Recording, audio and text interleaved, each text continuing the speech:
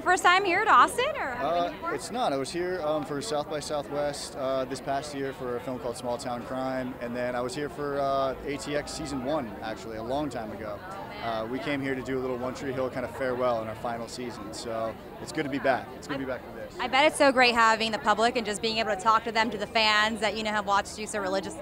Yeah, and it's great to see how this festival has grown and attracted so many of the fans that were really, the reason that One Tree Hill was so successful. And now it's great to be back here for our project. Everyone is doing great, and see how many of those same fans are supportive of us and are coming out to watch the pilot on Sunday. Tell me more about this new project.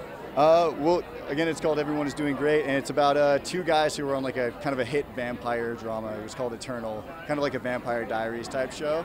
And now it's 5 years later, and they're kind of in a lull. They're struggling to figure out what's next, and they really can't figure it out. So it's a comedy about just these guys just running into walls, and it derives the humor out of their difficulty. So it's like kind of painful, awkward humor, like a slow-moving train wreck kind of thing. So, yeah.